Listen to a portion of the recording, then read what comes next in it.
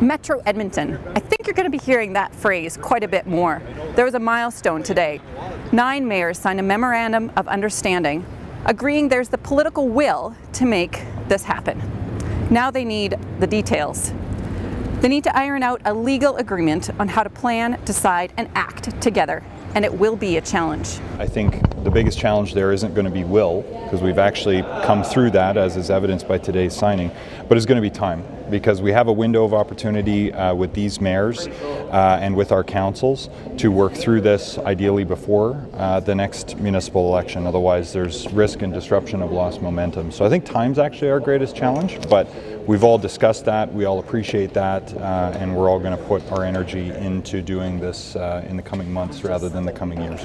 The 9 mayors want to work on economic development. There's consensus they need a new entity to promote this region as one, from Nisku to downtown Edmonton to the Heartland. Number 2, public transit. They need regional public transit, and that's going to start with a commuter bus service between St. Albert and Edmonton.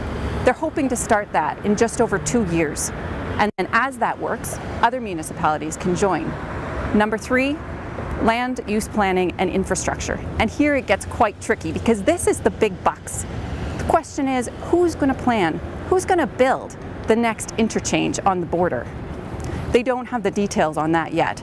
And that's the big thing they need to work out before the next election, October 2017.